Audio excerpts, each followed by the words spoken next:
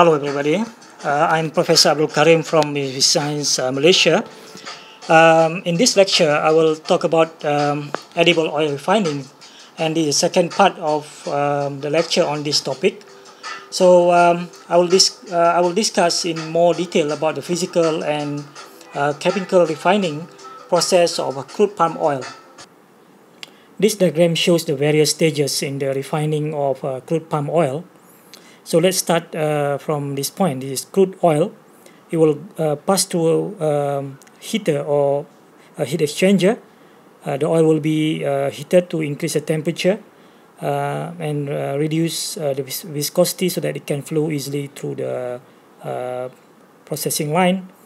And at this point, some reagent will be added for degumming process. So this can be in the form of phosphoric acid or citric acid. If we use acid bleaching or acid degumming, or we can also use hot water if the oil contain hydratable phosphatides. So the gums or the phosphatides will be removed at this stage in the degumming process. Usually high-speed mixer is required here to mix the oil and the reagents intimately and uniformly. Then the oil will go through the next step. In a chemical refining process, the next step would be the neutralization process, where the sodium hydroxide or the alkali will be added, and this will react with the free fatty acids, and the gums will be formed here. So we have the oil and the gums together formed during the neutralization process. So we need the centrifuge to separate the oil from the gums or from the soap. The next step in the process is bleaching. So bleaching, the function of bleaching is to remove the coloring compound and other compounds like ketones, aldehydes, trace metals, and so on. So we add the adsorbent in the form of bleaching clay or bleaching earth, and the process is done under vacuum and elevated temperature to reduce the color of the crude oil. And after the bleaching, the oil will be pumped through a series of filter to separate the oil from the adsorbent material, and perhaps some polishing step to ensure the bleaching earth, the spent bleaching earth particles will be removed completely. Because the next step is deodorization. So before the oil goes through the deodorization process, it's very important to make sure the oil doesn't contain any residual bleaching earth or soap from the previous step. So here we have a high pack column, which is the distillation column, to deodorize and to remove the free fatty acid and the volatiles from the oil, and the volatile material will be recovered as distillate, and the oil will be recovered as RBD oil, which is a refined bleach deodorized oil. Let's look at more detail on the degumming process. Degumming basically is a process to remove the gummy material or mucilaginous material from the crude oil. These are basically phosphatides in the crude oil. So we can use water or dilute acid in the form of phosphoric or citric acid, or sometimes dilute sodium hydroxide. There are actually two types of phosphatides. One is called hydratable phosphatides, which can be hydrated by using hot water, and the other one is non-hydratable phosphatides, which can only be removed by using acid. So for example, soybean oil contain high amount of hydratable phosphatides. So we can use hot water to remove the gums, and the hydrated gums that we remove from the soybean oil actually can be used as a raw material for lecithin processing. So for water degumming, these are the conditions: the temperature between 60 to 80 degrees Celsius, and the time between 20 to 30 minutes. And the wet gums that are formed can be removed by centrifugation. As I mentioned in the previous slide, we can use water degumming if the crude oil contains high amount of hydratable phosphatides.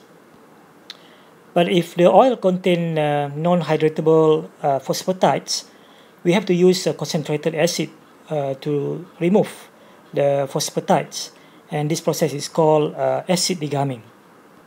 So we can use phosphoric acid between 0.1 to 0.3% of the 85% solution, or we can use citric acid with this concentration. The degumming step is actually especially very important in physical refining.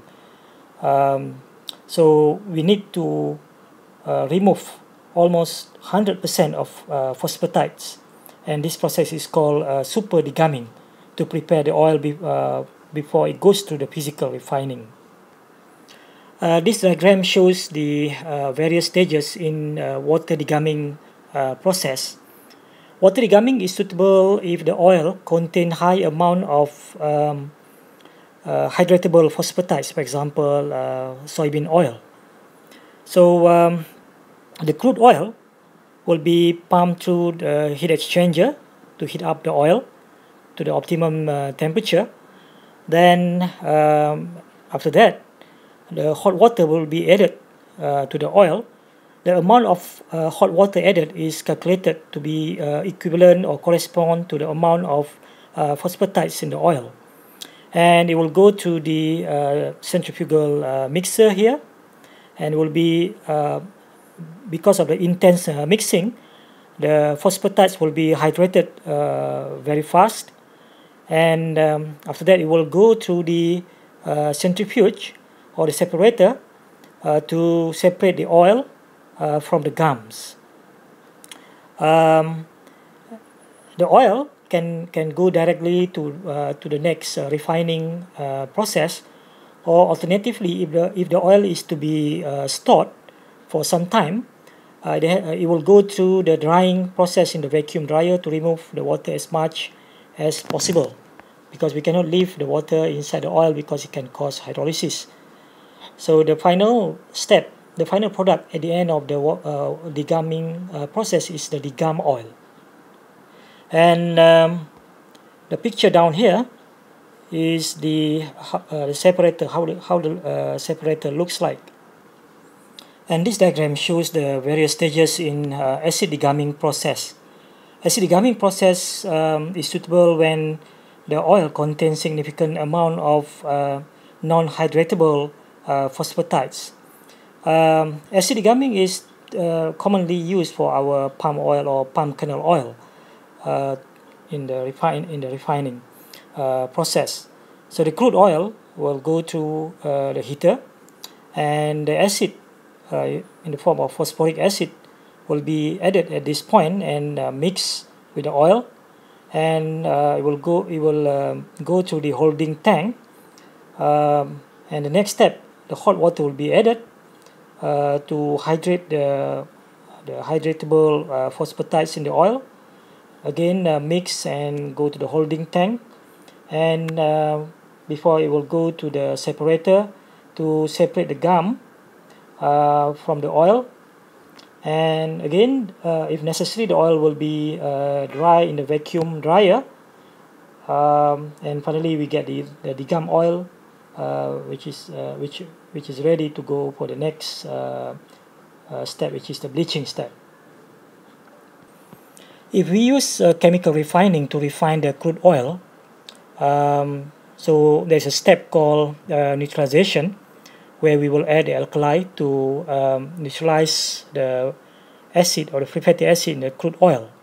So the purpose of this step is basically to remove almost all of the free fatty acid present in the crude oil down to a very low level, typically below or to between 0.01 to 0.03%. Usually in the crude oil, we have between 3 to 5%. So you can see there's a large reduction of free fatty acid during the neutralization step. The concentration of sodium hydroxide used in the neutralization step is between 8 to 24%. This concentration will depend on the type of oil and also the initial amount of the free fatty acid. So the alkali will react with the free fatty acid to produce the soaps, which is insoluble, and it's called soap stock, which can be removed by the separator or by centrifugation. So basically there are 3 steps in the neutralization process. The neutralization itself, then we add the alkali and to the oil, then we remove the soap, separate the soap from the soap stock from the oil by using centrifugation. But after that, there's probably some traces of soap which can be removed further by washing step, and finally drying to remove whatever moisture is still there down to a very low level, around 0.1%. This diagram shows a general outline of standard neutralization in the alkali refining, but the actual process will depend on the type of oil and the amount of gums or free fatty acid in the oil. For example, some oil may require some conditioning. So basically, depending on the amount of the gums and free fatty acid, it may require some pre-degumming step. Then the alkali will be added. So this is the neutralization step here, and the separator will separate the soap stock from the oil, and the oil might contain some residual soap stock, so it will require probably a few steps of washing and maybe even refining. So the quality control would determine whether how many washing steps or whether refining is needed, so that the final oil will contain very low amount of free fatty acid, and maybe drying step is also required to bring down the moisture to around 0.1%, and finally we get the neutralized oil. So this is the picture of separator which used in the neutralization or degumming process to separate the heavy layer of the sediments from the lighter phase of the oil. Another major step in crude oil refining is bleaching. As we have seen in the previous lecture, crude palm oil has a dark orange or dark red color.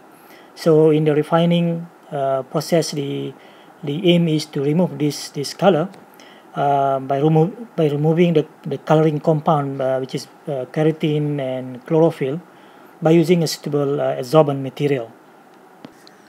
Bleaching is also the last stage prior to deodorization process.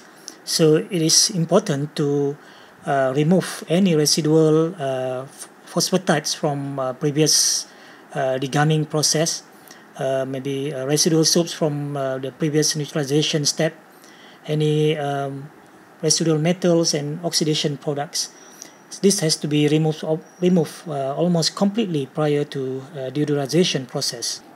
Originally, natural bleaching clays were used as an adsorbent in the bleaching process, but nowadays acid-activated bleaching earth are used with higher adsorptive, catalytic, and ion exchange properties. So this picture shows the bleaching tank. This is how it looks like.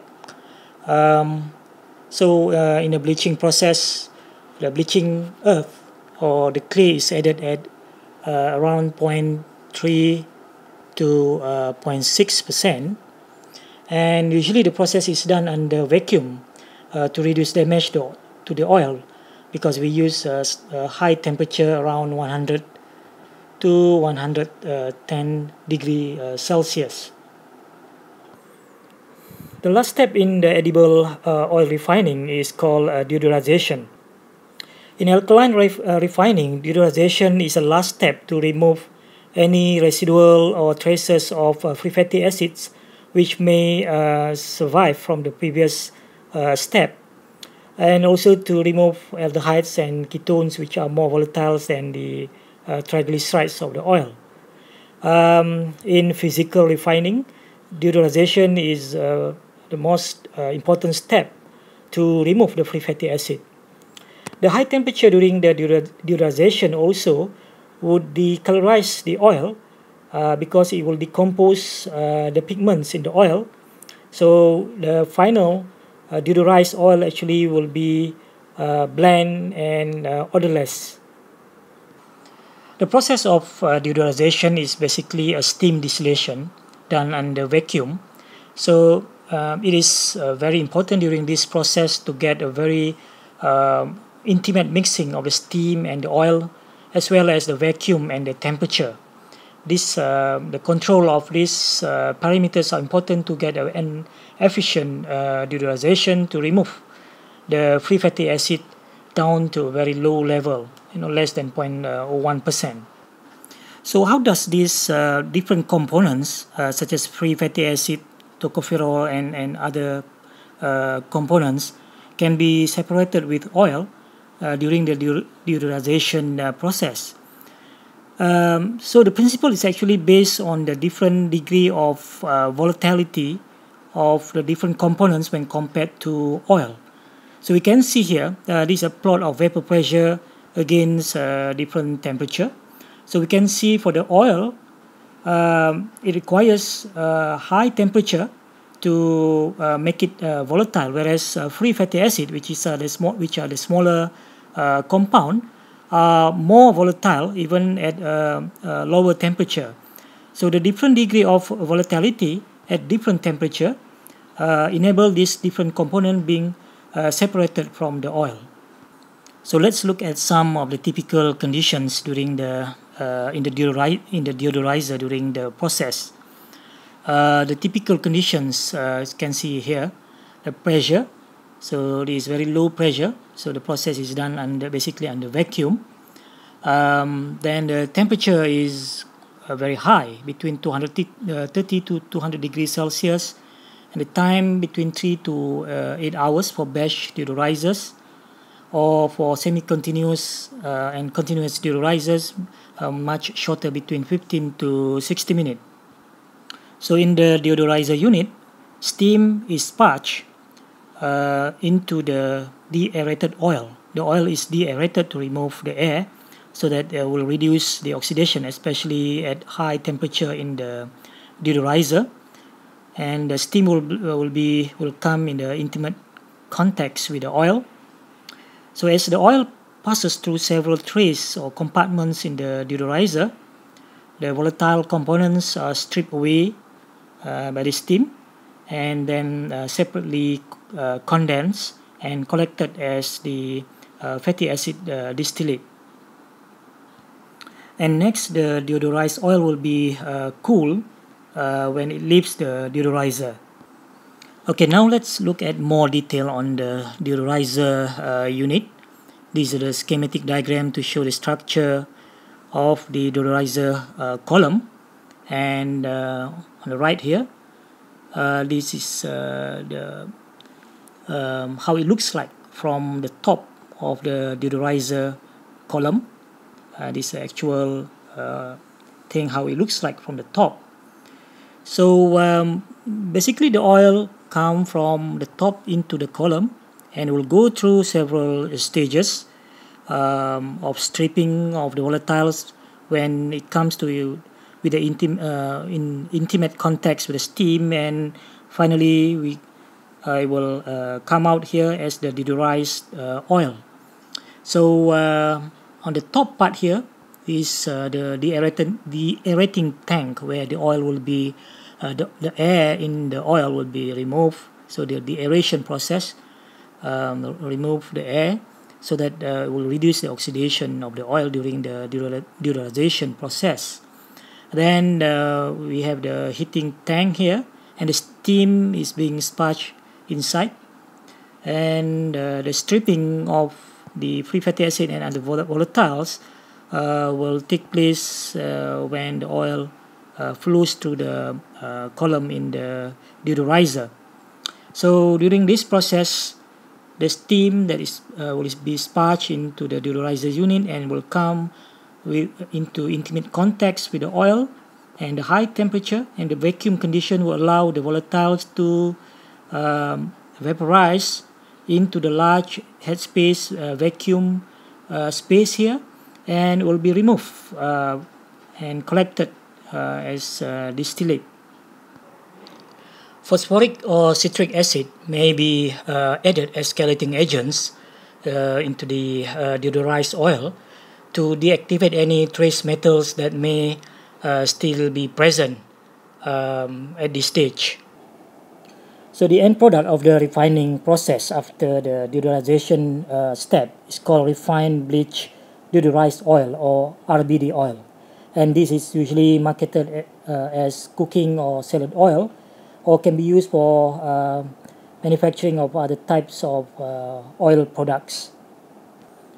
And the volatile components during the deodorization process are removed as condensate, and this actually contain various compounds, and this is called deodorizer distillate, and this can be further separated into tocopherol and sterols for various application in pharmaceutical and cosmetic applications. Okay, in this slide it just show a picture of the deodorizing plant, and another one here showing the deodorizing plant from the inside the factory.